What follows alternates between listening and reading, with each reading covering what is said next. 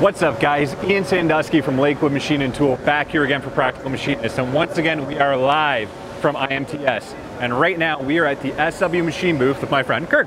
Ian, nice to see you again. How's the show been so far? It's been great, and I tell you what, aside from the show, it's great to be back in Chicago after 4 years, and just to see so many colleagues and peers in the industry just being back in one place, getting back together. It's been great so far. There's really nothing like it. Yeah, it's great. Coming together as an industry, it's so good for everybody able to come one-stop shopping, learn about the new trends, the new technologies, whatever's new out there. Great place to be seen and to go see other solutions. And it looks like you guys have some very large solutions here today. You know, they get bigger and bigger.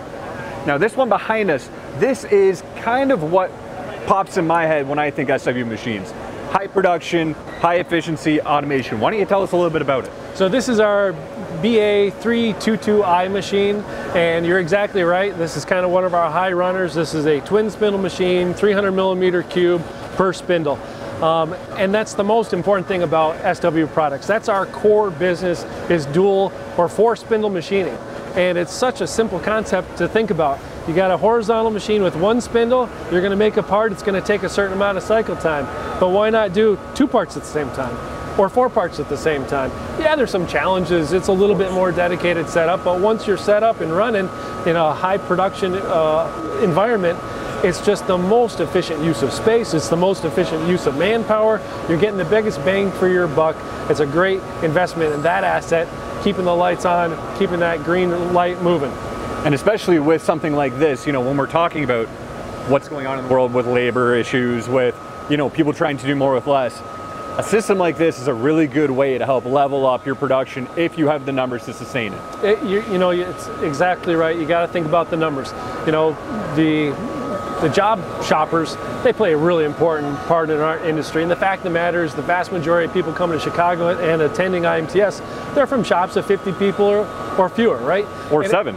There you go. You know, it's a very important part of our industry, no doubt. But when those volumes increase and you get into those jobs, 75,000, 100,000, 200,000 parts per year, that's where we step in. That's our niche. It's not for everybody. You know, it's not what everybody does. But once you get there, now we can address some of those manpower concerns.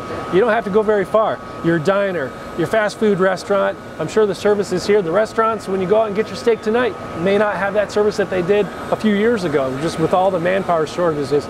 So when we're in our high-tech industry, you know, you got to have the right people, all the more difficult to find. So when you can go to the double spindle or quad spindle machine, it just means you have 1 fewer operator, 2 fewer operators than you may have done on a traditional solution. And especially when it comes to having fewer operators, this is an auto tending machine. So this has a full automation cell on it. Does that actually come with this package? So yeah, the 322 is the base machine, and the I is the integration of the automation. So very easily we can bolt on this solution. Means we've got a dozen trays of which we can load raw material into, and then the robot tending is basically going to take all of the raw parts and load them into the first table. That's the other beautiful thing about the SW solution, is that we have 2 tables. SW machines are inherently minimum 4-axis machines, right? So you're going to put your parts on this flat table, you know, very similar to a vertical machining center, right? It's very easy to put those parts in there. But once you close that door, you swap it around 180 degrees. Now you can swap that upside, downside, go through the window fixture, whatever it may be. But it's so fast. It's so fast to rotate that table. Your spindle on time, not your green light, but your spindle on time is always green. That's true efficiency right there. Absolutely. Right? Let's go take a look actually inside this machine where the machining happens. So as you can see, when we say dual spindle, we're not just talking about a spindle here and a spindle here. This is essentially doing the exact same operation 2 at a time horizontally, and like you said, with that extra axis. Exactly. So in this case, you see that our fixture that we just got done loading on the front side is still upside down, which is great. We've got 5th axis satellites on there, so we can rotate the parts around very easily. And now we're doing the top machining. You know, just rotate the table 90 degrees, and we can go another 90 degrees to get the back side of the part. So another beauty of having our machines inherently being 4-axis machines is that we can always rotate the chips, the part upside down, and before we take the parts out of the machine, we're going to flush them, we're going to blow them off, get all those chips out, which is so much more critical in an automated cell. It sounds so funny, but one of the main, like you said, things about horizontal machining is instead of having a vertical table where the chips want to stay on it, just the way it's designed, all the chips go down, so it really helps eliminate the chips in the cut. And we tend to have a really longer cycle times in our machines, be that 5, 10, 20, 40 minutes. So when we orient that part to the load unload area, we can have all the time in the world to turn that fixture upside down, blast it with the coolant, get the chips off so it doesn't go into automation. Because if you try to grab a part that has chips all over it with a robotic arm or put it in a tray, part's going to get damaged. So it just makes it a lot easier that way. So yeah, this is one of our bread and butter machines, the 322. But talking about 2 spindles, I hear you have a new machine here with 1 spindle, which for SW machines is a bit different. Let's go take a look. Absolutely. So as Ian said, we have single spindle machines in our portfolio, and to a large degree this configuration machine has grown quite a bit in the last, let's say, 4 years. So we're looking at a high pressure die cast hybrid battery tray. Same thing, the industry is changing, Yes. The internal combustion engine, it's not going to go away completely, but it is going to be displaced to a large degree by electrification or hybrid applications. So we I wouldn't say we had the light bulb go off, but if you think about this large work area where I tend to have 2 spindles, well, if I just get rid of 1 spindle and now I have this really large workspace, I've got a really nice rectangular work envelope, right? And a rectangular part for this component, which is about 1.6 meters, if you were to buy a 1.6 meter, let's round it up to a 2 meter cube machining center, that's a big, big machine. Huge machine. So we bring a real big benefit of the productivity of the SW machine on a much nicer footprint. So you can see this big old aluminum block here.